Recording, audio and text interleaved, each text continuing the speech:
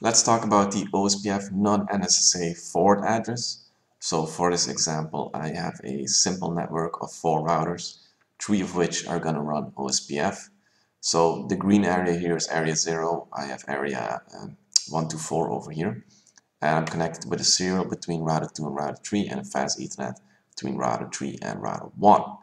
On this side, because this switch, of course, I'm running Ethernet over here, or network type Ethernet over here, and router 4 itself is not running OSPF. So looking at this forward address, if 2 routers are border routers and only one is redistributing a route, then this router will be chosen as the next hop regardless of cost. So let's say I had a static route to that loopback of R4 that I'm redistributing on router 2 towards router 3 or into area 1, area 0 I should say. Router 3 receives this route from router 2 and installs it in the OSPF database, with the next hop being this serial address of router 2. So all traffic will go over this top link over here. So of course, to fix this situation, you could also redistribute this route on router 1. However, if we're not going to do that, then all traffic will continue to flow over R2 unless these criteria are met.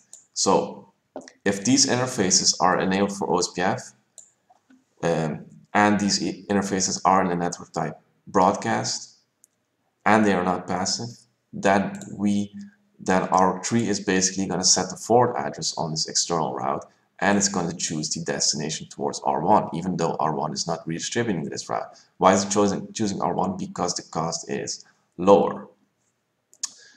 So those criteria has to be met. This interface address, or this network I should say, should be known in OSPF, and it should not be passive, and it should be Ethernet.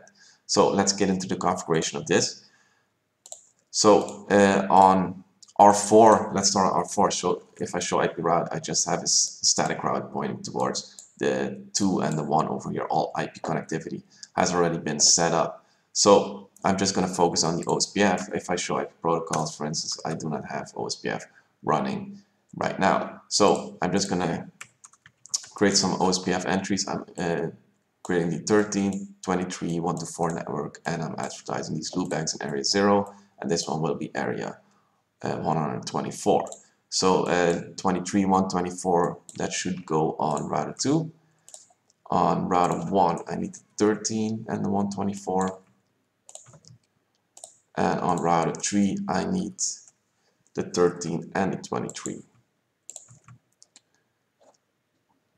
So, because I have the interface type point-to-point between R1 and R3, this neighborship will come online immediately, and we can see that we have one neighbor on this statement and one neighbor on here. If I show IP route OSPF, I should have the loopback of R2, the loopback of R1, and the network between R2, R3, and R1. So let's see if I can reach that. So ping .1, .2, and .4. And I can reach R4 because, again, I have this static route that basically sends everything back. So very simple config. So let's take a look at this forward address, this LSA. If I show IP OSPF database, I do not have any external LSAs right now, so let's fix that. So on R2, I'm going to create a static route to the loopback of R4, then 0, 1 to 4, 4. And I'm going to go in the route OSPF 1, and I'm going to say redistribute static subnets. And I'm going to say metric type 1. So I want this metric to increase. So metric type 2 is the default, so it will just stay at 20. But in this case, I'm just going to change it to 1. That is not really required for this forward address. I just want to make it more clear. So let's paste this in on R2.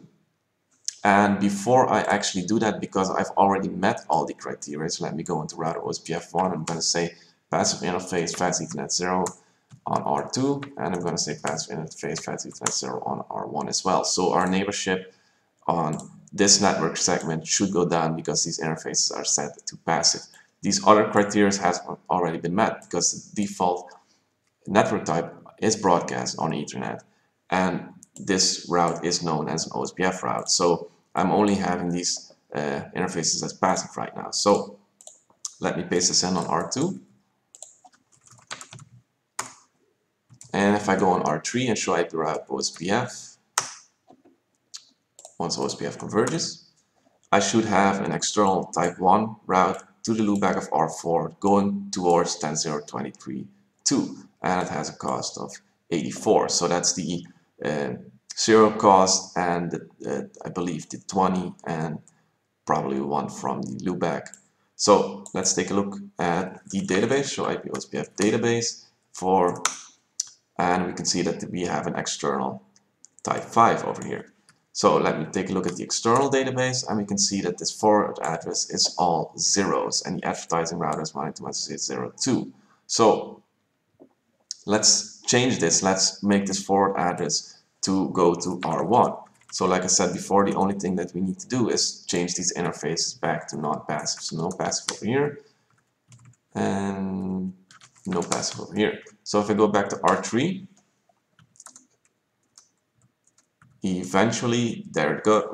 We can see that it changed to 13.1 instead of 23.2. So even though R1 is not redistributing this route, OSPF still chooses the path towards R1. And if I look at the database, now the forward address is set to 10.0.1.2.4.4. So, and before it was all zeros, as you would expect with a normal OSPF external route. So this is a very specific OSPF case where the forward address is set. In normal situations, you'd probably not see a forward address set. If you do, then there's probably something wrong with the config, or you've met all these criteria. Of course, in a normal network, you wouldn't run OSPF on these interfaces if this one is not running OSPF as well. And if you do, you'd probably set these to passive because there's no real need to neighbor between R2 and R1 because we're already neighboring area 0 here. So, but if all these specific conditions are met, we are actually setting the forward address or the next hop to 10.0.13.1. So if I trace to 192.168.0.4 source loopback 0, I can see that I'm going over R1. So that's basically it. Thank you for your time.